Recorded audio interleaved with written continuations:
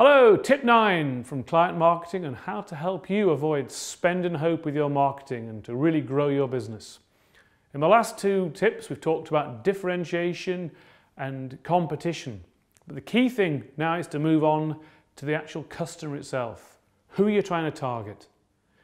You cannot target everybody. So the key thing with your marketing here is to paint a picture of your ideal customer. And you'd segment those customers, usually by location, by geography, by demographics. So you should know at the end of that exercise who you're trying to target.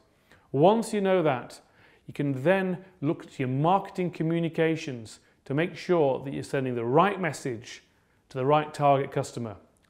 Never forget, only target those customers who you think you can make a difference to and the problems that you can solve for them.